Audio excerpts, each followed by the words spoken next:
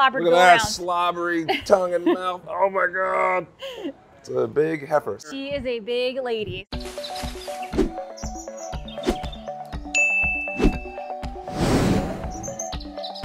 So I've got a couple other animal friends if you would like to meet them. Yeah. How about do you want to meet Maggie over here, our Holstein? Of course, let's go check All right, it out. awesome, let's go see her.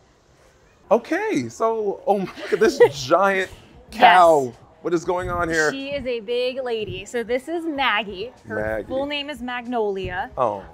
She is just shy of 5 years old.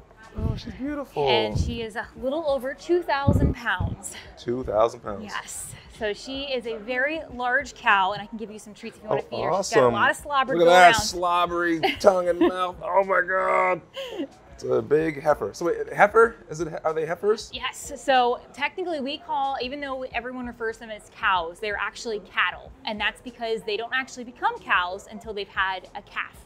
Oh. So one thing a lot of times when people visit is they actually think that they're males because you can't see their udders very well. You can see them a little bit better on Maggie because of her height, but all of their udders are still there as normal. They're just tucked in really high because they haven't had calves. And then Willow over here is a little tucked away. She's a little bit more shy when this monster's around. Yeah, she's big. So yes. I can see why. So Willow is about 1,800 pounds and she is soon to be 4 years old. And as you can see, there's a big difference between them. So Maggie here is our Holstein, so she's your type of dairy cow. And then Willow is what we call a polled Hereford, so she's a beef cow. So it's nice to be able to have both on exhibit here to be able to kind of talk about what both types of cattle offer in terms of farming them and things like that. As you can see, Maggie is a big ham, loves attention. We kind of she's a big ham. Yes. Not a big beef. Not a big beef, I know. Although you know they were all laying down earlier, so when Willow was laying down, you had some ground beef there. You know, you guys, I'm a huge Disney nerd, so if she worked at Disneyland, she would work in the Jungle Cruise ride. So my thought as a kid, these cows made white milk, the milk, normal regular milk, and they made chocolate milk. Is that true? I wish it was, but unfortunately it's not. But a lot of our younger audiences love talking about that, and we like asking them, especially when we've had other cows in the past that were a little bit of a less darker red than Willow. We'd say, oh, she's actually the strawberry milk cow. So the kids love that. So she's right there with it. I got it. Well, now these are absolutely beautiful individuals. I love them, and I see that she has a lot of personality. She does. And she definitely controls this yard, I bet. Yes. So what does that mean? Like what's going on with her and her personality, and what does that mean to you? So Maggie is, we kind of joke with guests that she's kind of the Great Dane of the cow yard. So she's humongous, but she's a big goofy gal. Yeah. So they are really interactive with enrichment. So a lot of the stuff that they have out here has brushes on it. It's heavy barrels with sand in it because they love knocking stick piles over, knocking toys over. They do get what we call the cow zoomies very frequently.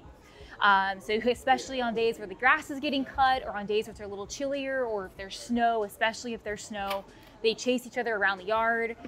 Those are the moments that the alpacas generally just duck for cover and just kind of stay clear of the cow area. But they are very interactive with each other, so they're very social animals. You will see them doing social grooming a lot. So a lot of times, especially in the early morning when they're first coming out, Willow and Maggie will take turns grooming each other. With Maggie, she's pretty dominant. So when we do training sessions, so when we use the chute that's behind me here, we train them to voluntarily enter the chute. We train them to do a backup behavior when they're on the scale. Maggie knows open mouth behaviors. The chute, what is the chute for? So that's a great question. So the chute is used for a lot of different things. So we have all kinds of different doors on it. It looks kind of almost like a crazy Rubik's Cube contraption, but it's really important for our cows. So we have a bunch of different doors that we can access where we can close around their head so that their head is safely restrained. So when we have vet exams, if they need blood drawn or anything like that, it's crucial for us to be able to get them into the chute. And because we are animal keepers, we like to do a lot of stuff voluntarily. So we work on a lot of positive association in the chute. So whenever Maggie and Willow have training sessions, it's a lot of different treats, a lot of different positive praise for them going in there, but all the panels on the sides of the chute open up so we can access their hooves, we can touch their sides, we can access their tail. We've been able to do x-rays in the chute, which has been really helpful for some of our older cows in the past. And the chute keeps everybody, in terms of our animals, safe. It also keeps our vet team safe. So we can easily look at stuff, make sure that the cows are nice and healthy, and it keeps everybody nice and comfortable at the same time. Awesome. Okay. Well, Maggie has been awesome. She's been absolutely adorable. And little friend over there, you've been great too. We love you as well. Like to come over, you little Don't forget, we love you too. But I get Maggie is the cow to be reckoned with. Excuse me, cattle. Yes. Yeah. Okay. What's next? All right. So how about we head over and we meet some of our donkeys? Awesome. Let's go do that. I'm sorry if I offended you. I'm sorry.